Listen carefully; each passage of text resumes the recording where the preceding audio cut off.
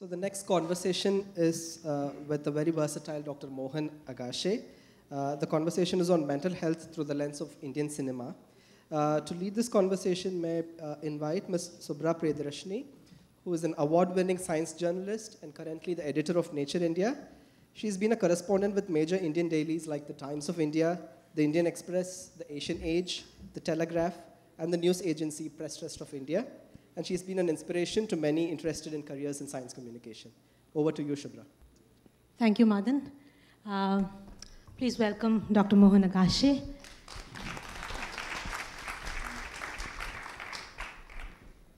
Dr. Agashe, thespian, Padma Shri. Dr. Agashe is a film actor, a trained psychiatrist, and now a roving educator, if you will, on many issues including mental health. He's been instrumental in setting up the Maharashtra Institute of Mental Health in Pune. He has an enviable list of students across the world with flourishing careers as psychiatrists.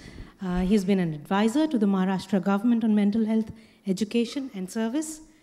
And of course, we all know about his glorious stint as the Director General of the Film and Television Institute of India in Pune in not-so-newsier times, 1997.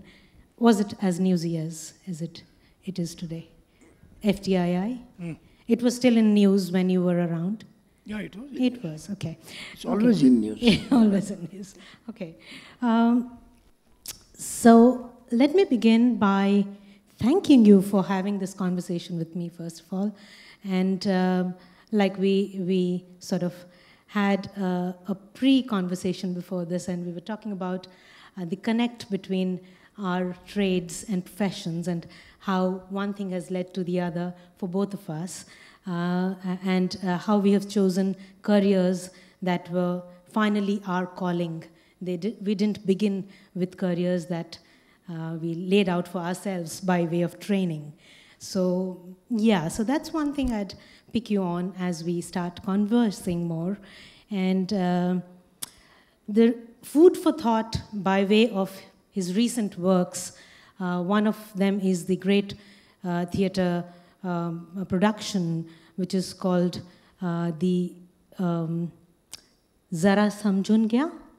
Did I pronounce that right? It's a Marathi play, which is about the quintessential dilemmas of doctors practicing modern medicine in a challenging medico-legal environment in India that is right now. So, and of course the other national award-winning Kasav about depression, and Astu that deals with aging and dementia. Of course, we've seen him in so many films and have appreciated her work in more than 75 films, is that right? I didn't count. You didn't count. Okay, that's what your profile says. So I think anyway, we decided to introduce in different way. There's been a lot of talk going on and a lot of PPTs and everything. So my introduction is going to be audio-visual. Yes. Right. So let's just what brings us together is both of us are sort of outcast, you know, from our respective professions. I'm not into popular cinema, and the films I've supported find it difficult to distribute and get the viewers. So I really have to go from, not from house to house, but from group to group to show the film and talk about it. And she also sort of paved the way through popular journalism to nature, after having worked in print media. And I'm, of course, scared of her because I can't write well. I'm sort of dyslexic, which I could not announce till recently, because in our times, dyslexia was not respected. Now it is honor to be dyslexic. You know, so now it is some status symbol. So, okay. So one of the reasons I sat in the library is not to read, but closely observe and understand who understands by reading. And then later not make friends with him, but initiate dialogue, provoke him, so that he vomits whatever he has read. That was my method of studying, actually, right? And so I will go, since I brought a clip.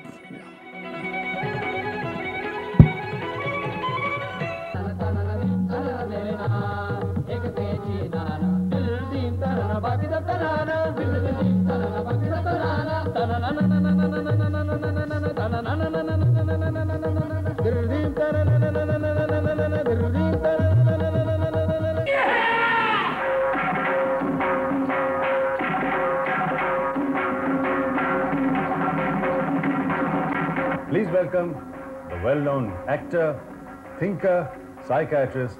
We get all kinds of people, but basically severely disturbed patients like schizophrenia, manic depressive psychosis. And Padma Shri, Mohan Agashe. Namaskar.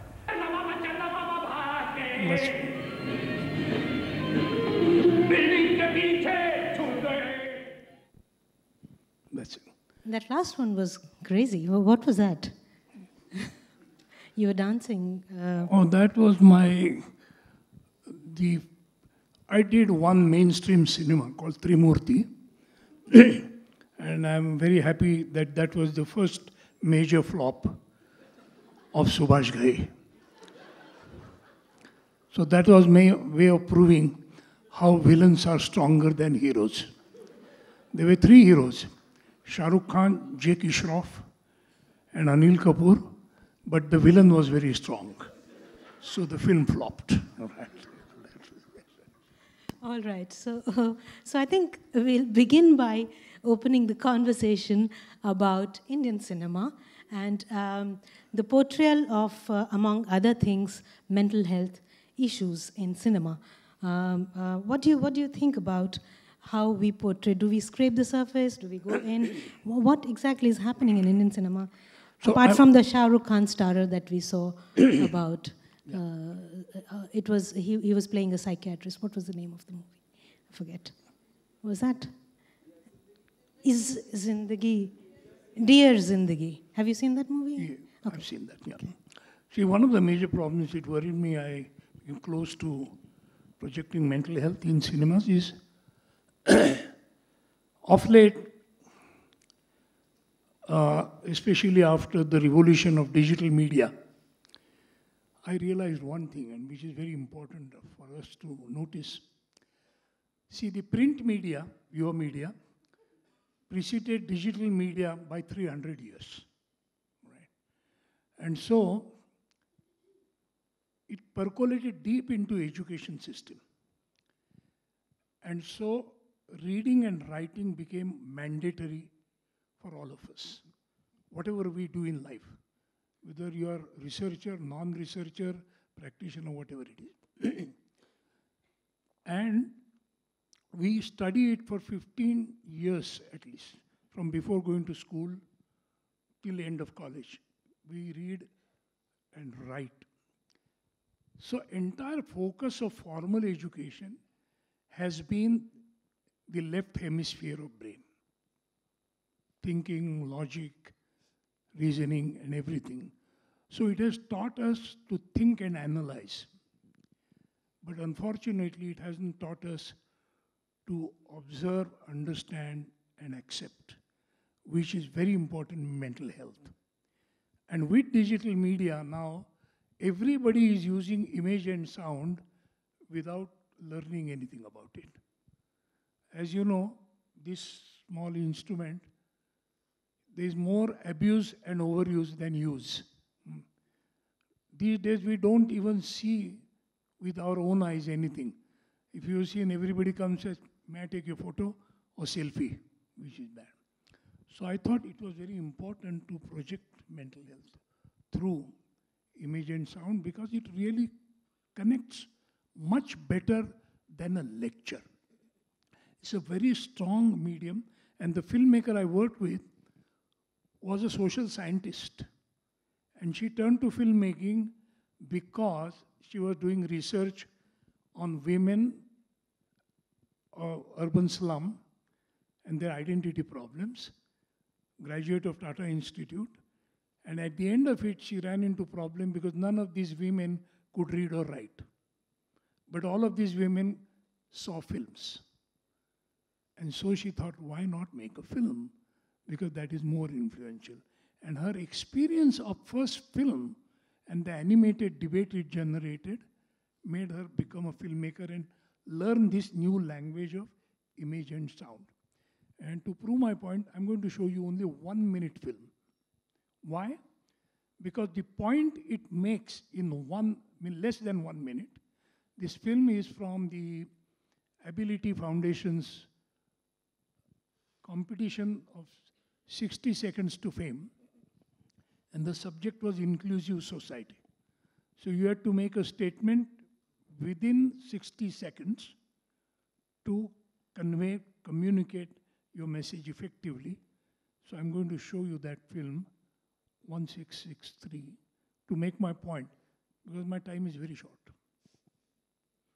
I would have loved to show you a film, such a beautiful auditorium. Regular Habitat Film Festival happens here, and you can see quality films, but we can see 1 minute film. Can we have these lights so that you...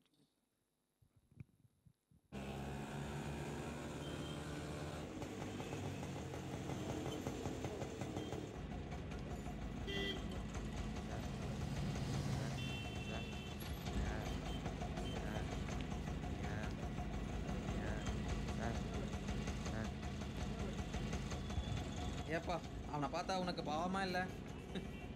எல்லாம் நமக்கு தான் தெரியும். ஏப்பா ஒரு நாளைக்கு 200 ரூபா சம்பாதிப்பியா? அதில் 1 ரூபா போட்டு நான் குறைஞ்சா போயிடுவேன்.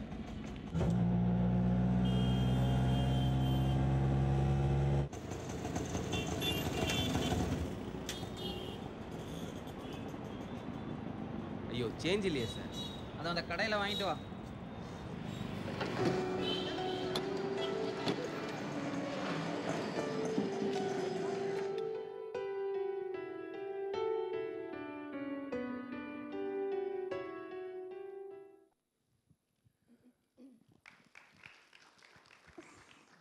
I think a lecture on disability doesn't convey as effectively as this film does about attitudes.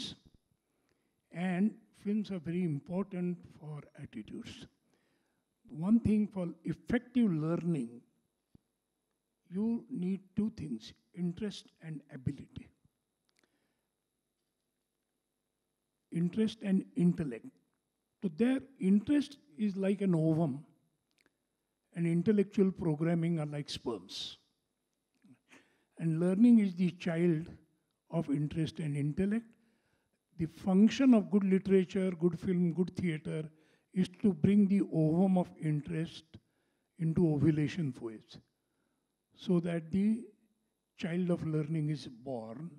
And once it is born, you don't have to do anything because it grows on its own.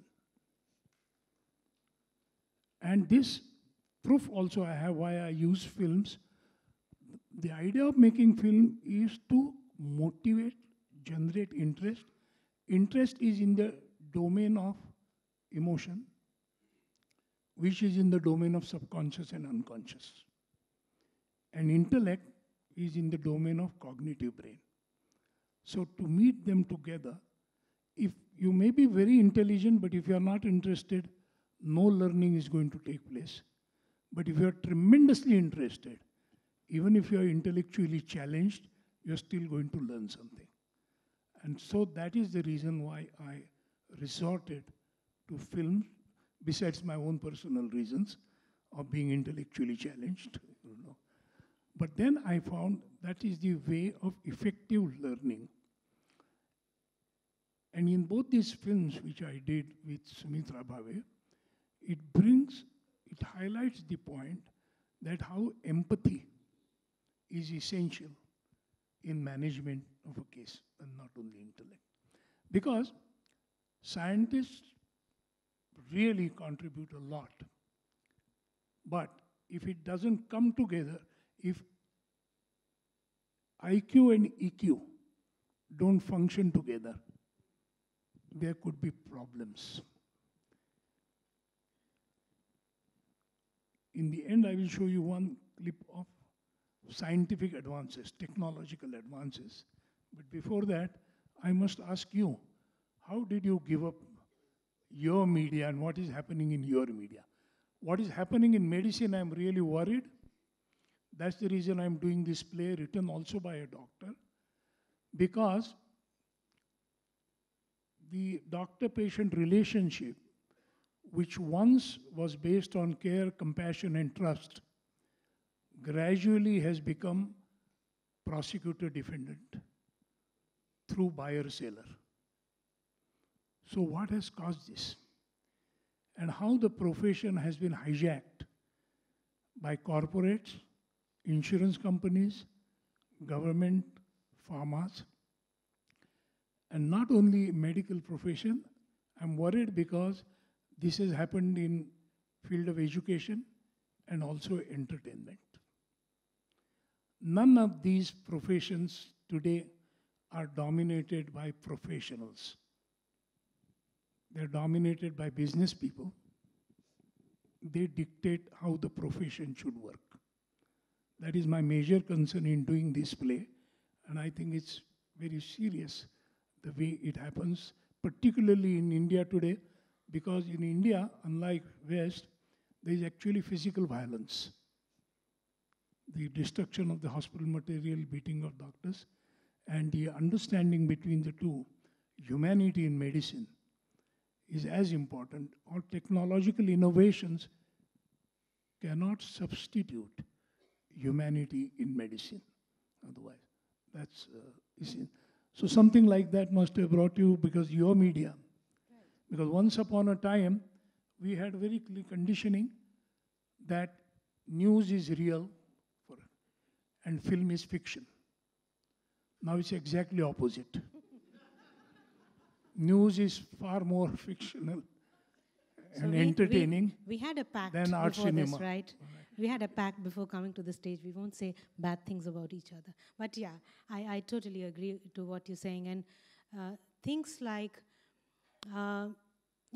what drove you from psychiatry into coming to theater and acting is very similar to what drove me from mainstream journalism into science journalism, because commerce obviously governs a lot of things in the media landscape today.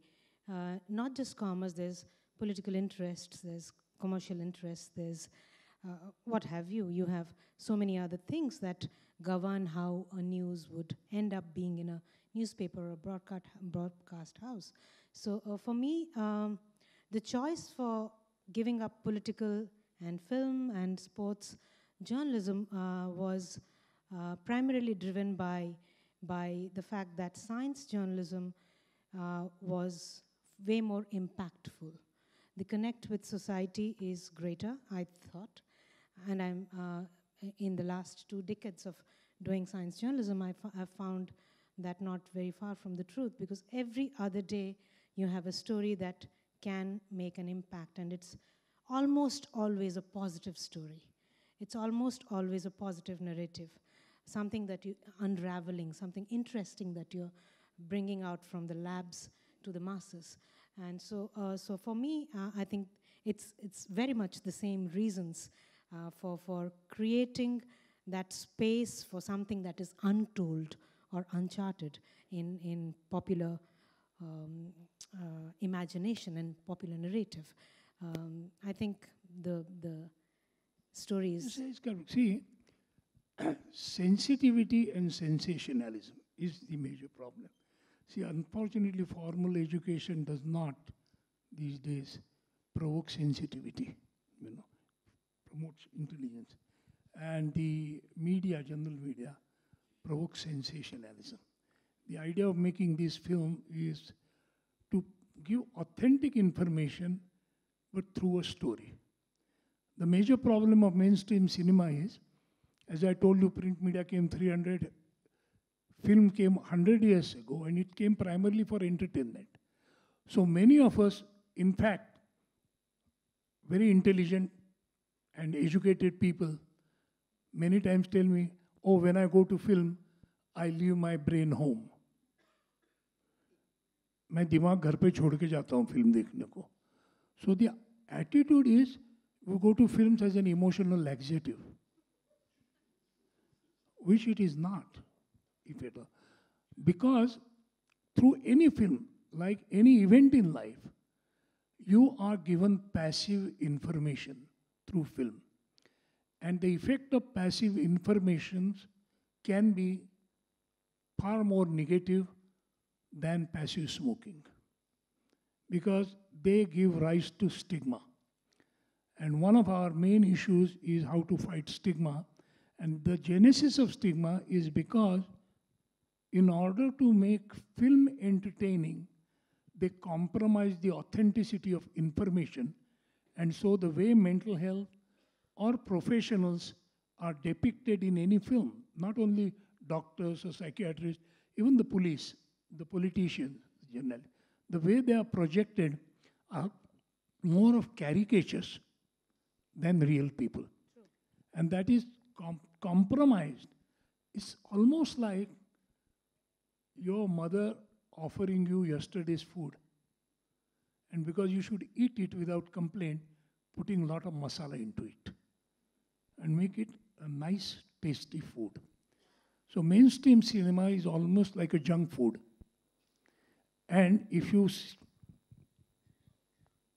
eat junk food, well, you are left with no choice, but eventually go to a doctor and go on a diet. So these days I've changed my profession. From a doctor, I become a nutritionist. I prescribe cinematic diet to improve your mental health. Right? And like you go to any, this has to be done. Or depending on the program, I'm in a scientific community. So I say the intellectual software works on motivational platform. And I'm for health sector, I do surgery of education under anesthesia of entertainment. So you can choose whatever way you like it. Scientists of late, medical scientists, those who want to extend the lifespan. I'll give you a small story and my time will end probably. So I'm not going to talk much unless you want me to talk by your questions. About health situation, what is happening in the research and what is happening in health. When I landed at USA some 10 years ago at Liberty International Airport, as I was coming out, I saw a big hoarding. And he said, when this airport was built, the lifespan was 62 years. Today it is 87 years. Please insure yourself. I went home to my brother's house. I saw 3 big hoardings. Every third child born today will live 100 years. Please insure yourself. Insure more. I reached Washington and the front page news, very soon the human lifespan will be 150 years. Why? 7 ways to defy death.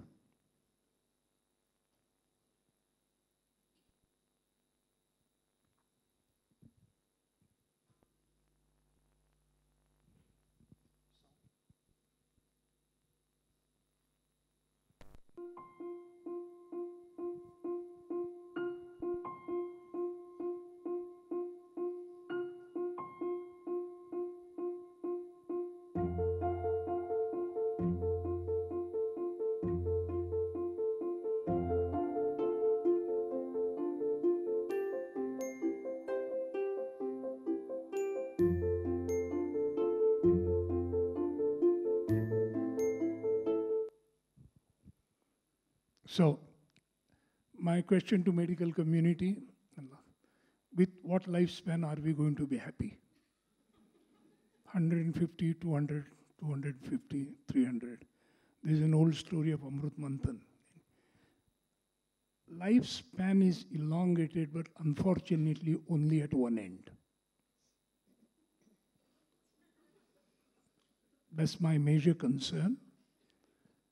Quality of life. My intention in doing this is to make you think about stigma, which has been put on two words, death and old. Nobody likes to be called old. And no doctor allows you to die peacefully. This is a fact when you go to all this here. And so I think I'm trying desperately to change the orientation to give respect and come back to cultural values, ancient, which have come after hard life, that conscious acceptance of old age is unconscious acceptance of death as a natural consequence of life. After all, life is sexually transmitted fatal illness. So be prepared for it. I don't want to take away from that wonderful thought, but I think I'll steer the conversation a little bit towards public engagement of research and science, what both of us are talking about, and why it is important. That is far more important. I'll tell you why. Because I'm also a bit worried about research communities are getting so specialized that the way they do research and talk is best understood only by research community.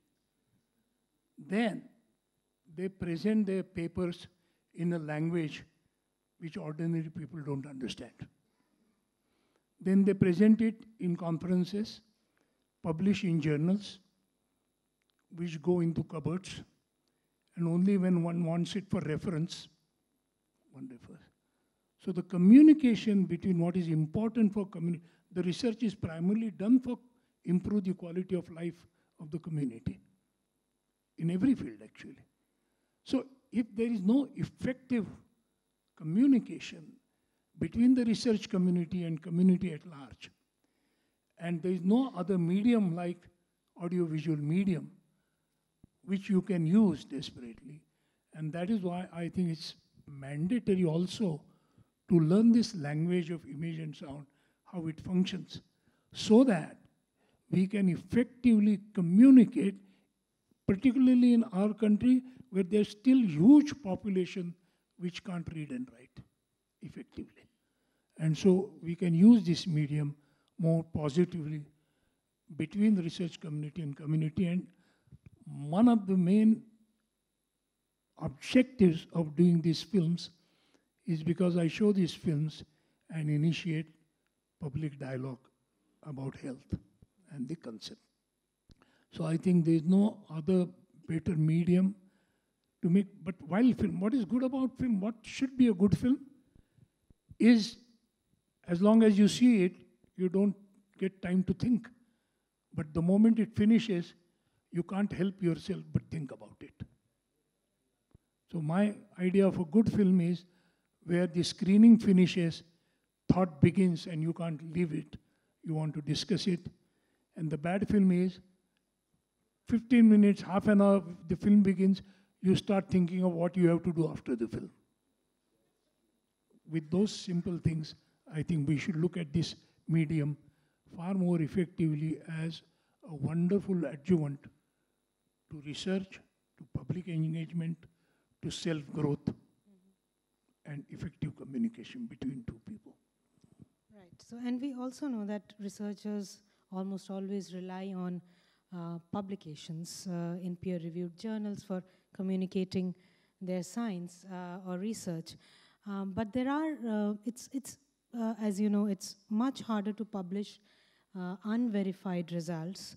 But we have heard from the earlier panel about how researchers are using even preprints to get that across. There's a way to publish unsuccessful trials or evaluations now.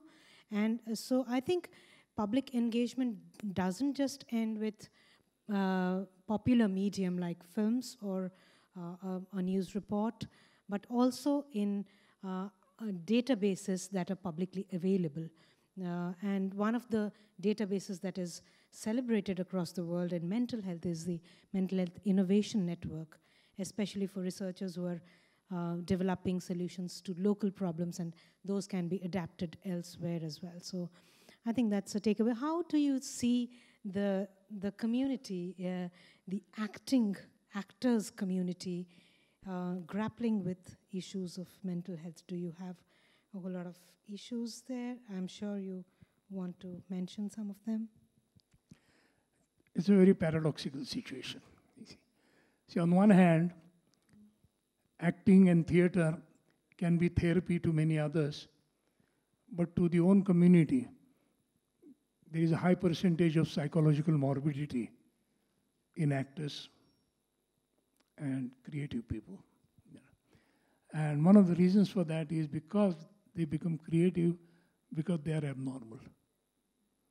The perception of things, and scientists also. Because unless you think and perceive things differently, that's another reason why I took psychiatry, because normal people don't interest me at all. They are not interesting at all. I get along better with those who are little not normal. So the idea is not to necessarily treat them, but is to protect them from so-called normal people. Actually, one of the major problems in psychiatry, people think he's a doctor of mad. Actually, we are not. The mad persons don't need doctor. They have already found a solution. Is there relatives and other people who bring these people, and they wait so long that the other person has to be brought tied by 5, 6 people, and they bring him to you and say, please, treat him. And say, what happened? And as you take the history, you know that they have been so tolerant, they have noticed something is wrong, but they wouldn't bring him. And then you ask them, why did you bring him today? They say, oh, now we can't manage him. So I said, okay, then treat him so that we feel better. I said, if you want to feel better, I will treat you. Why should I treat him? This is an important part of communication, to go on that people. We are on the same scale. Thresholds are different, some people, and high respect for scientists and artists, because I am closer to them and my job is to protect you people. I'm trying to do it as far as possible. And informal education, if we don't now pay attention to EQ, which is being talked about a lot now, but still there are no active steps taken out, especially in IT sector and scientific sector. Students with very high IQ, even medical students, are facing a lot of problems of mental health. Because the major problem in mental health are minor problems, like anxieties, depression, transient situational problems, matters of relationships and everything. What is portrayed in the popular film is not even 1% of the mental health problem. And the idea is to take it across the public to film media, is that. And that is why this film about depression. Because many times you don't even know that people, you don't know, even other people don't know that you are depressed and you are anxious. Because there is no awareness about how to identify it, how to know it within yourself. Astu, when I was shown, it was invited to many festivals. It was invited to major universities in India as well as abroad, from Niemann's to Harvard University. What was surprising is even educated people came and talked to Sumitra and me, saying, we wish we had seen this film earlier we would have behaved differently with our elders. This is the status of average health education in the country. So I don't think there is a better tool than this tool if we know exactly how to use it. It's a double-edged weapon. So it's like a knife, which in itself is not bad. You can stab a person, or you can cut an apple, or you can do a surgery. The idea is the attitude behind, mind behind, and if that we can affect, and this is the only medium to affect that because it's through senses, not sensibility. I think it's true for most professions today, journalism being one of them, where most people would argue that it's a debilitating profession if the mental health issues are concerned. We have really cranky newsrooms, and people suffer from a lot of issues in those newsrooms. It's just very recently we've started acknowledging the fact that post-traumatic stress disorder is actually a thing in the profession, and the fact that it needs to be addressed. And certainly in India, I don't see most editorial policy aligned towards how we can address this issue among journalists who face such traumatic experiences throughout their professional lives. They go out and cover wars. They go out and cover a lot of things that could be affecting their mental health on a daily basis. And so I think there is need, of course, for guidelines.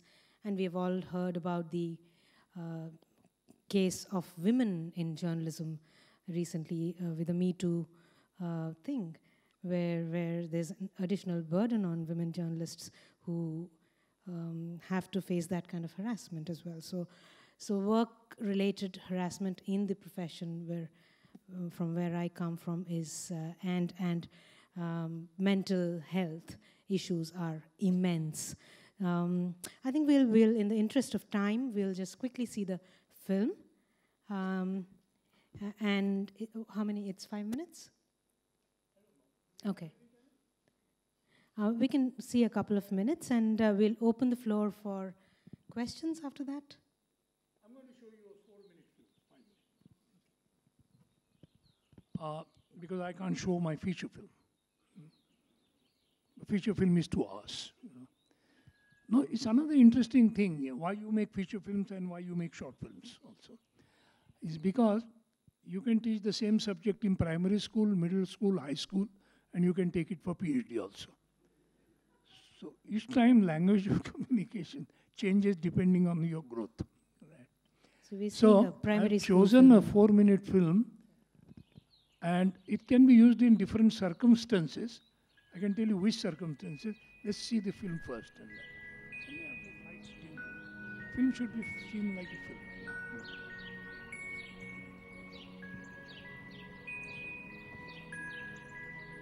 It's not Indian, but good film.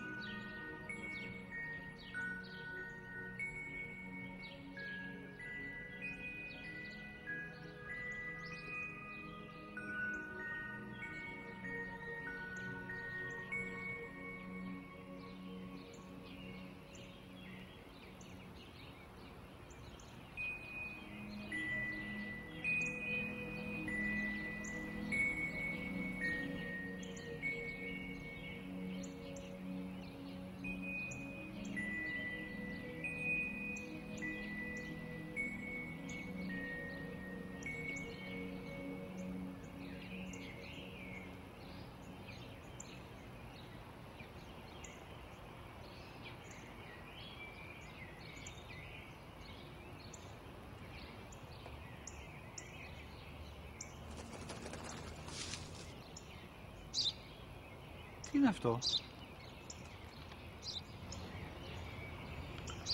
Ένα σφραγίδι.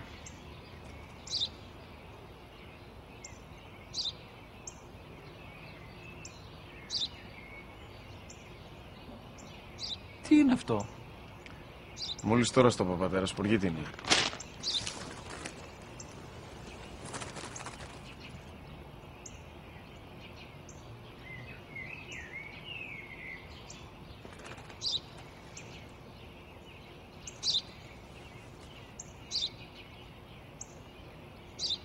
Τι είναι αυτό? Ένα σπουργίτη είναι, πατέρα. Ένα σπουργίτη. Σπου-γι-τι!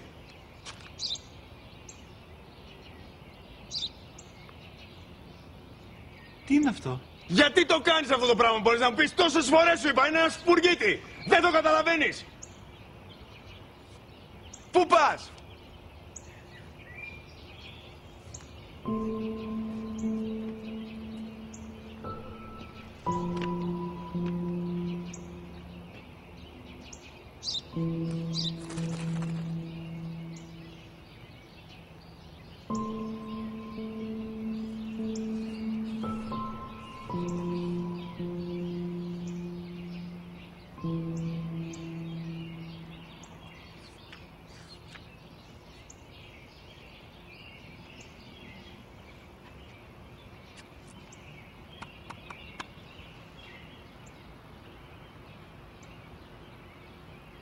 Δυνατά. Σήμερα ο μικρός μου γιος που πριν λίγες μέρες έκλεισε τα 3 καθόταν μαζί μου έξω στο πάρκο όταν ένας σπουργίτη ήρθε και κάθισε απέναντί μας. Ο γιος μου με ρώτησε 21 φορές τι ήταν αυτό και του απάντησα και τις 21 φορές ότι ήταν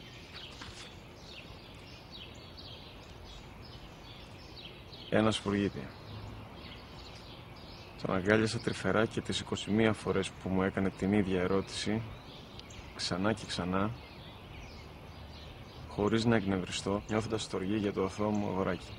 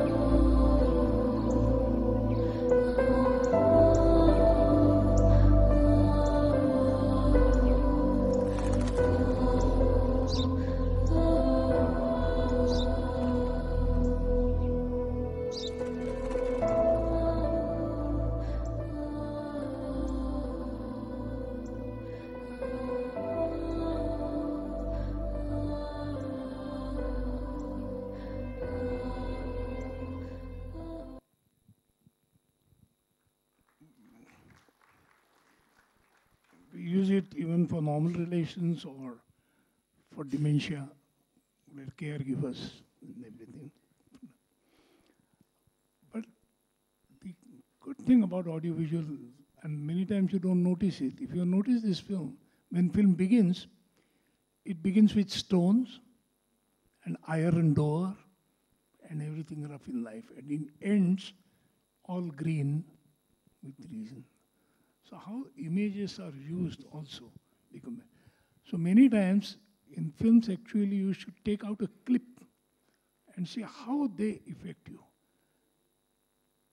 All the educated people also worried about ad films because in half a minute they can influence children and women to purchase things which they don't need. That's the effectiveness of this medium. So I'm glad I'm happy to show. Yeah, thanks. That's a great lesson in film appreciation, and we'll certainly dissect our films henceforth, minute by minute, in parts that influenced us. Open for questions? Yes.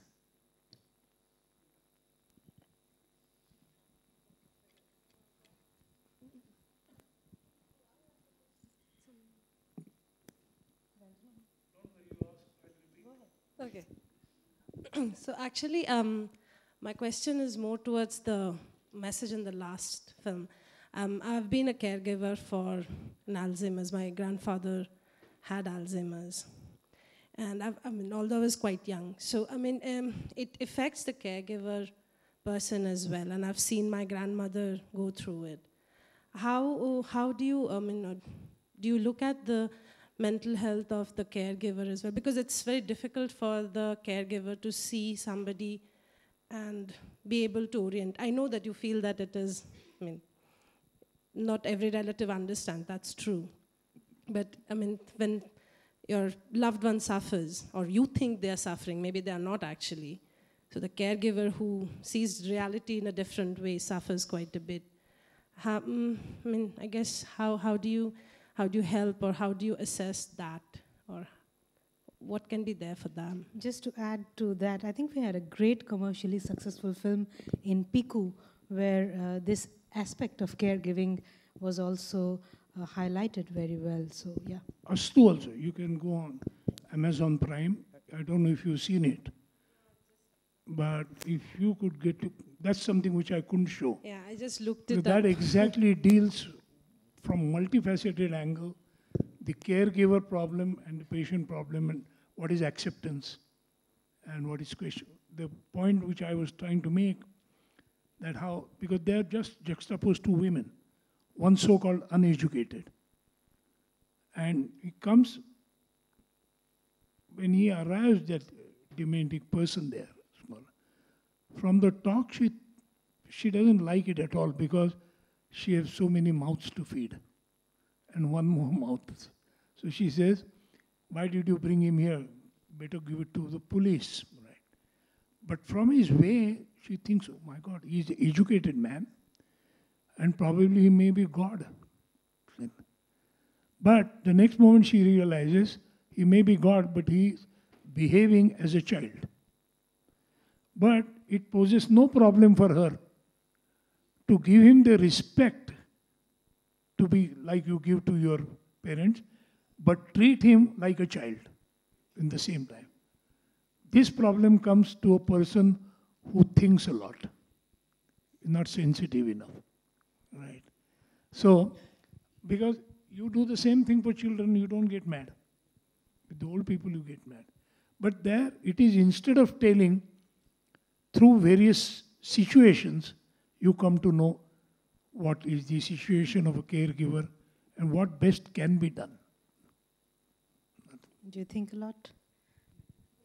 Anyway, for those interested, you can go on Amazon Prime and look for So Be It. Yeah. Astu is the name of the film. Archita. My question is about EQ and IQ that you mentioned earlier. Now, as you mentioned, like 300 years of print media helped develop IQ quite a lot. In contrast, today we have abundance of audiovisual content, in fact. So how do you control, and once you have an abundance of audiovisual content, people tend to get addicted to it and ignore the IQ part. So how do you control the quality and quantity of audiovisual content so that the IQ part is not ignored? The whole idea of control is bad, first of all. Yeah. I think it's a Charlie Chaplin who said, you need power only when you want to do something bad. Otherwise, most of the things can be done with love. Here, the education is the only way. I'll tell you why. And your problem is very genuine, which all of us see, because today, what has happened is, because of the possibility to expand virtual space and virtual time, there is a complete discordant. You are together in the same space and time, but you are not in the same space and time, unlike earlier times. So this is a problem. But if you try to control it, it will bounce back. The other way is flooding. Let them do it more and more till they realize themselves. And also because if you don't know what is used, again, as I said, we are not using, very soon there will be early dementia cases because we are not relying on our own memory. We have outsourced our memory to our mobile, which is a fact. You go anywhere, anything. Any place you go, people are moving with camera and taking photographs all the time. So you are not using your memory at all, using this. But this has to be told depending on the age again and the facility. Right at the beginning, till it is novel, you can't do anything.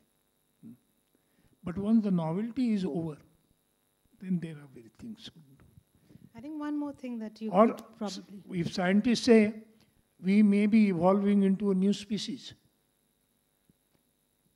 which is quite possible. Because we don't need, we are human beings, we are becoming ancient and outdated.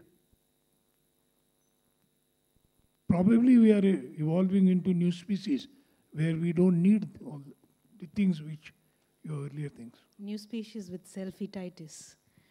Yeah. And no, I think to her question, you were referring earlier to nutrition. Which is by which I think you meant quality over quantity. I refer to my film as nutritious films than the junk film. I'm into nutritious films, so you can tell there are good things also with that. There are many good things. Like yesterday's presentation was how you can monitor medication or treatment monitoring. So using it for a proper cause is good. See, even in school center, they teach you to read and write. But what to read and write is your choice. And that brings us into a very different area, which we can't discuss now, has to do with value education. And that is very important because what has changed, earlier we didn't go to school till 6 years. That's the early part of, it's called formative years. Formative years, we played games. All those games promote sensory development. Today, we spend 25,000 rupees and put our name into sensory awareness workshop after growing up, which was earlier free without going to school. Because in any way, in human beings, intelligence is the last thing to develop. Verbal, cognitive intelligence. The sensitivity develops first, actually. So, if you just indirectly guide them, not ordering them, show them some interesting things which can be done with mobiles or audiovisual. A lot of good young people are doing mobile films, 1 minute, 2 minute film. So if you tell them, encourage them to give them an exercise to make a film, probably that's a good way of channelizing the vision. I think with that brilliant life lesson, we'll wrap this session up. And I'll let Dr. Agashe loose into the audience for more questions and answers. Madan is looking at me from the corner of his eyes. Thank you, Dr. Agashe. Let's give him an ovation. Thank you.